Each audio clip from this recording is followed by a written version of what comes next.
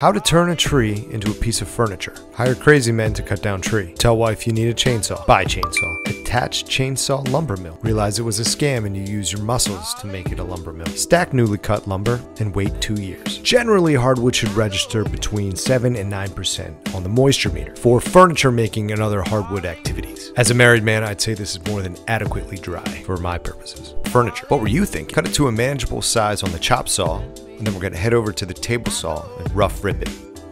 And now the other side. Vice grip it, and then hand plane it. Now we can give it a proper square up on the table saw. That's what she said. We've got some cupping going on and we need one side flat. So I grab your mother's hot glue gun and a shim and we get to work. Just kidding, not really, it's flat. With one side completely flat, we can use that and plane the other side, make it as beautiful as you. And then we're gonna spend roughly 20 more hours dimensioning the lumber, building the legs, attaching the apron, and sit in 3 hours of traffic on the Garden State Parkway in Seaside Heights, New Jersey.